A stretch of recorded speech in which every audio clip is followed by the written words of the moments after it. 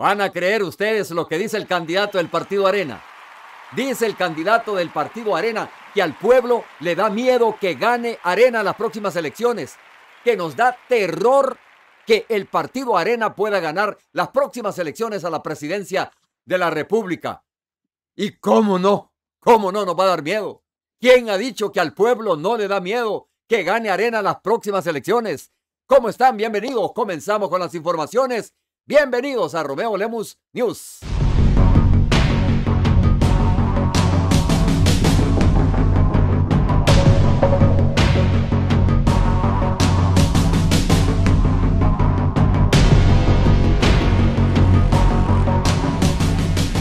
Oigan a este tipo.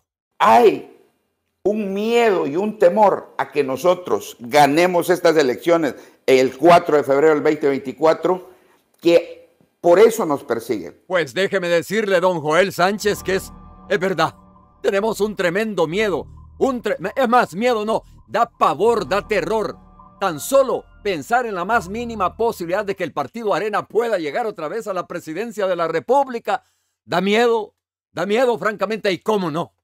¿Y cómo no va a dar miedo que el Partido Arena tenga la más mínima posibilidad de ganar a la presidencia de la República en las próximas elecciones, hombre? Dios guarde. Ave María Purísimo, pecado concebido. ¿Cómo no nos va a dar miedo? Es como que le digan a usted que vuelva a ver una película de terror, Una película que lo ha espantado, que sinceramente le ha puesto los cabellos de punta y de repente lo quieren obligar o siente que hay una mínima posibilidad de volver a ver esa película de terror. Claro que da miedo.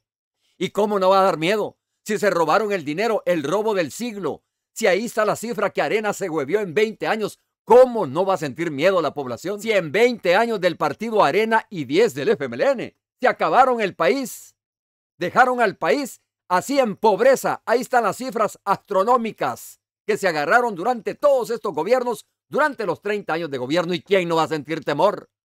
Si la población está asustada, todavía no sale de ese semejante susto, no sale de ese semejante terror que le sembraron los gobiernos anteriores. Claro que nos da miedo. Hay un miedo y un temor. Por supuesto que existe un gran temor, pero por eso la gente reflexionó, por eso la gente no va a votar por ustedes, porque no quiere volver a esos días de terror, a esos días así de incertidumbre, de dolor, de angustia.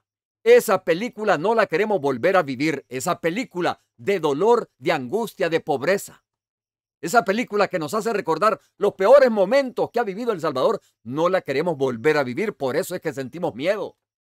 Pero vaya, afortunadamente no va a ser así, porque ustedes no tienen ni la más mínima posibilidad de ganar las próximas elecciones. Por cierto, este mismo candidato empedernido, acusa al oficialismo. Dice que el oficialismo es el culpable de que los patrocinadores, los grandes empresarios, se le hayan retirado al Partido Arena. No, se le retiraron porque ustedes ya no sirven para nada. Señores del Partido Arena, ya los utilizaron. No sirve para nada. Los empresarios que patrocinaban al Partido Arena, cuando la vaca estaba gorda, la ordeñaban. Hoy que la vaca está flaca, que la vaca ya solo es el puro esqueleto, bueno, ahora les vale. No es porque el oficialismo esté presionando a empresarios, es que los empresarios están viendo que este gobierno es el único que tuvo el valor de enfrentar la delincuencia y de traerles paz y ganancia, sobre todo a los empresarios. Se fueron porque Arena ya no les sirve para nada, es un esqueleto viejo, el Partido Arena. ¿Por qué ni le das a una nunca? Sabemos que existe una presión muy grande por parte del oficialismo hacia todos aquellos grandes donantes que en el pasado apoyaban las campañas políticas, en una campaña de miedo, en una campaña de represión, porque no quieren que se acerquen a cada uno de nuestros partidos políticos y apoyarnos.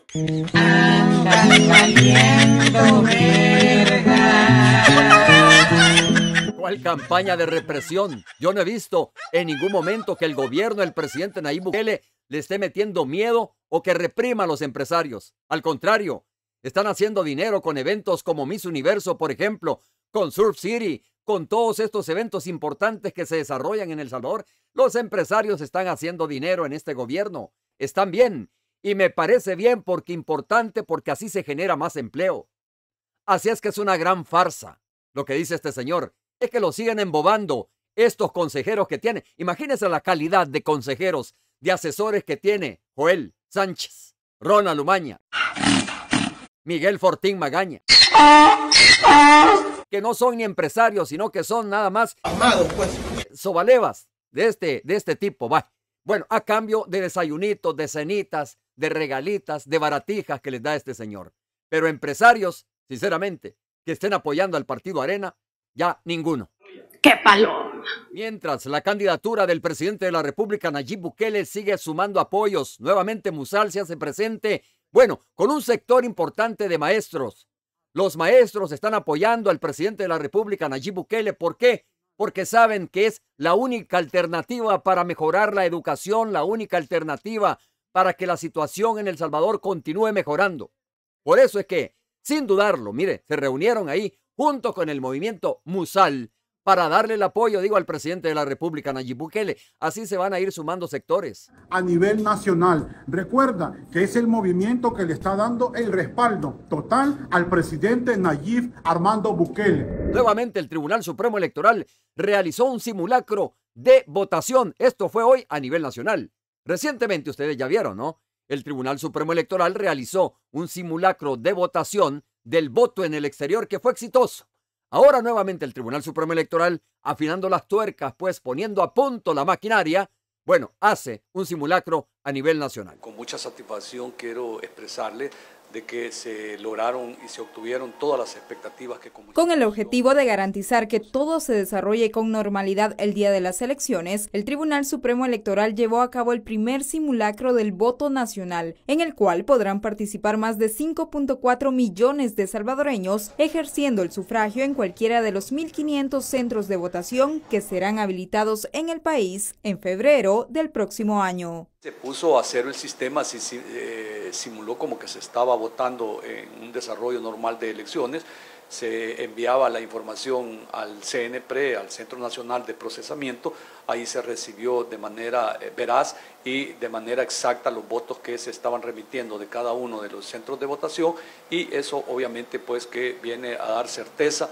y de alguna otra manera tranquilidad a la población. Para este simulacro fueron tomados como muestra y activados 40 centros de votación a nivel nacional. Y yo creo que es un buen mensaje que se está mandando a la población, principalmente por la responsabilidad y el compromiso que como árbitros electorales nosotros tenemos en este evento electoral que desarrollaremos el año 2024. El 4 de febrero, al igual que con el voto nacional, la diáspora que en su DUI aparezca como lugar de residencia El Salvador podrá llegar a cualquiera de los puntos habilitados en todo el mundo. Para ello, el TSE distribuirá 1.168 máquinas que estarán disponibles en los consulados.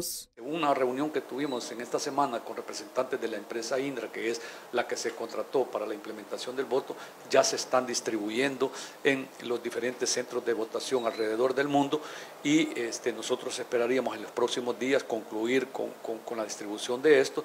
81 centros de votación en todos los países donde vivan los salvadoreños serán habilitados. El 97% de estos estarán ubicados en Estados Unidos. Pilas, que ya se va acercando el día de las elecciones. Señores, les voy a mostrar más adelante, en breve, dónde van a estar los centros de votaciones aquí en California, en el estado de California. Y poco a poco vamos a ir dando más información. También quiero mostrarles un video interesante, fíjense, sobre las nuevas ambulancias que ha donado el presidente de la República, Nayib Bukele, más bien pues de las cuales ha dotado el presidente de la República, Nayib Bukele, algunos centros de emergencia de nuestro país o para emergencias en nuestro país. Pero continuando con el tema de las elecciones, vean lo que dice Eugenio Chicas, dirigente del FMLN, cómo descalifica el trabajo del Tribunal Supremo Electoral. Y le contesta justamente Julio Olivo, el magistrado que representa al FMLN al interior del Tribunal Supremo Electoral. Según Eugenio Chicas, bueno, no hay condiciones para las próximas elecciones. Según Eugenio Chicas, el Tribunal Supremo Electoral no puede garantizar unas elecciones transparentes, democráticas, dice él. El tribunal no se pone los pantalones, no es árbitro en el proceso electoral. Yo lo que le he escuchado a Eugenio es mencionar de que hay una experiencia sobrada. Pues. El tribunal no se pone los pantalones. Como ellos no tienen ni la más mínima posibilidad de ganar las próximas elecciones, entonces se van contra el árbitro. se van contra el Tribunal Supremo Electoral. Van a descalificar de hoy en adelante al Tribunal Supremo Electoral para decir que las elecciones no fueron transparentes. Y además van a acuñar el otro término que yo ya les dije o el otro discurso. Van a decir que el triunfo del presidente de la República, Nayib Bukele, es inconstitucional y van a pedir que lo desconozcan a nivel internacional. Por cierto, están sumamente molestos con Estados Unidos. Están así como muy extrañados, dicen ellos, con la posición que ha adoptado Estados Unidos. Dicen que Estados Unidos tiene que pronunciarse respecto a estas elecciones. Ya lo hizo. Dijo que es una decisión del pueblo, que si el pueblo quiere la reelección, que si así lo decide el pueblo, bueno, Estados Unidos va a respetar esa voluntad. Y así lo quiere el pueblo.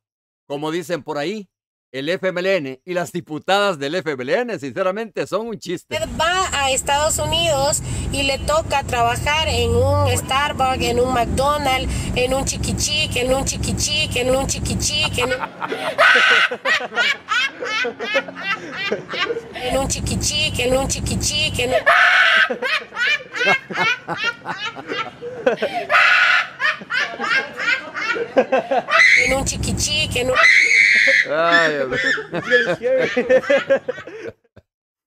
esta diputada es una caricatura, es una caricatura que dice que trabaja en la Asamblea Legislativa. Pues, o sea, mire, por lo menos dice que ella tiene 7 asesores, para no decir burradas, porque no es todóloga, dice. Y mire, pues, en cada intervención que hace, dice una burrada, francamente, dice una patanada. Bueno, no sabe ni lo que pronuncia, ni cómo se pronuncia, pero ella dice que para eso tiene los asesores, para no regarla. Pero parece que le hacen falta como 7 más. Como 7 más asesores para ver si así pues se compone un poquito. Digo yo, porque con los 7 no le basta. Bueno, las nuevas ambulancias que está entregando el presidente Bukele.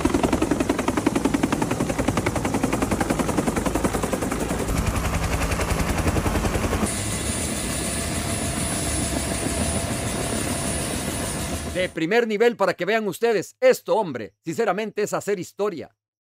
Como antes, bueno, si antes ni ambulancias, todas desvencijadas estaban las ambulancias. Si antes, la verdad es que era más peligroso trasladarse en una ambulancia que cualquier otra cosa. Pero ahora hay hasta helicópteros ambulancia en nuestro país. La visión del presidente de poderle ayudar a aquellas personas que de alguna manera se les dificulta llegar rápidamente, pues que necesitan una emergencia o que tienen una emergencia rapidito, hay que llevarlos. Y por supuesto, pues por tierra cuesta más. En helicóptero se llega obviamente más rápido y por eso es que cuando se trata de una super emergencia, están a disposición este tipo de ambulancias en este país. Bueno, para irle poniendo fin a este programa, señores, les presento ahí, les pongo ahí dónde van a estar los centros de votación aquí en California. Mire, en Los Ángeles, California, creo que va a haber como 4 lugares donde usted puede ir a votar. Ahí también en Fresno va a poder ir a votar. A San Francisco también, o en San Francisco, va a haber centro de votación.